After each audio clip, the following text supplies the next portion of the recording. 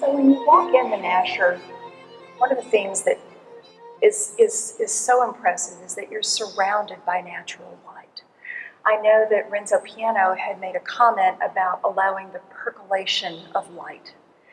And so what was the concept behind creating the roof? If you go back and look at a lot of museums that have paintings and artifacts that are affected by light, what they do is they basically black out everything and then bring on what they want to show you with special lighting. And since we are a sculpture center, they wanted to embrace the sculptures with light. And so this is his concept of how you do that. And the lighting allows us to see more textures and colors in the sculpture than we would under artificial light. We don't allow any direct light into the building, but we do have reflected northern light. Northern light would be allowed in this direction here. You can see it comes through and basically works its way down through this little area here. And that's how you get this nice soft look inside the building.